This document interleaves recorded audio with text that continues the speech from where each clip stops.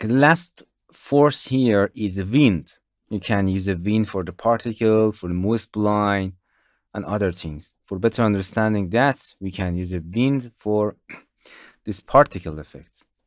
Okay, this is wind in this direction. But for better seeing that, you can rotate the wind in this direction. Now, if you play, and as you can see, the wind is changing the direction of the particles. You can rotate it. Nice. This is a wind. In a wind option, here you can change the wind speed. Very simple. You can increase or decrease the wind speed. This is a turbulence. It means you can changing the randomness and noisy of the wind. In some cases, as you can see, it's blowing fast, then going slow. It's a turbulence. You can add a turbulence. The turbulence scale, it's better see or the turbulence frequency with these images. Okay, this is turbulence scale. For example, the wind direction does not change, but it has a wavy on its wind. As you can see it's wavy. It's going this direction, doing this direction. If you scale 0, this is the shape of the particles. Here you can see.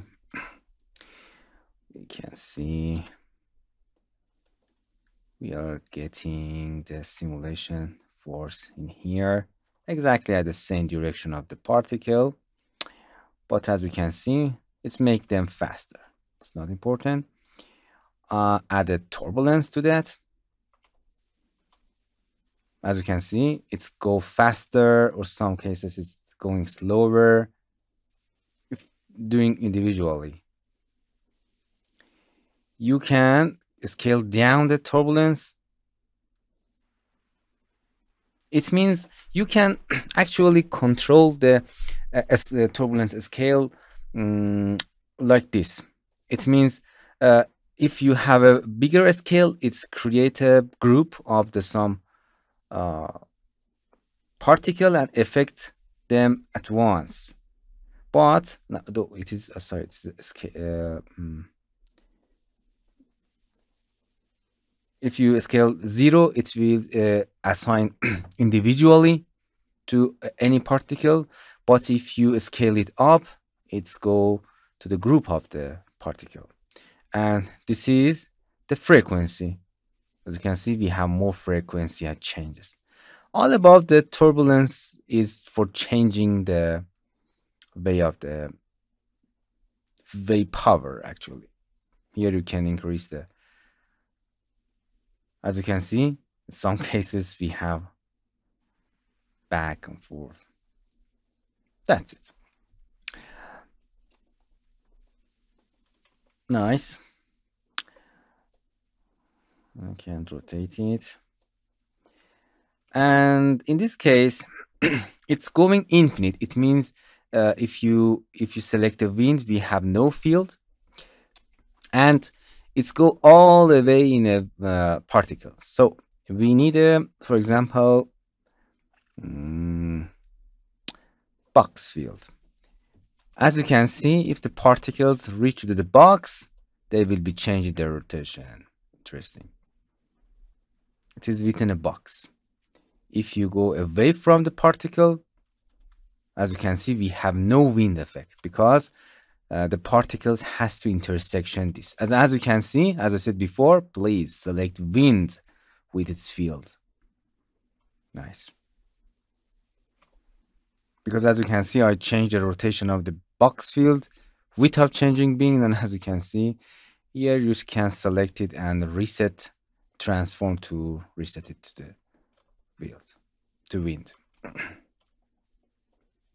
So if you assign a field to the in one of the force, you have to select the force, and because the field is child of that, you can select both of them, not individually.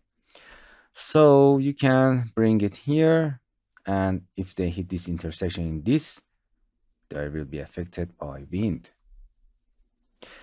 You can also assign the wind to a dynamic object like this. For example, you want to blow them out, for example, in this direction. You can simulate force of wind. Okay, wind is this direction, and it's infinite plate. As you can see, they're going in this way. Nice, because of wind. Nice. So you can change the power, change frequency, or assign individual particle or group of them with a scale. It's a scale up, it means it's assigned not to individual object and changing. It's assigned to the group, and group them.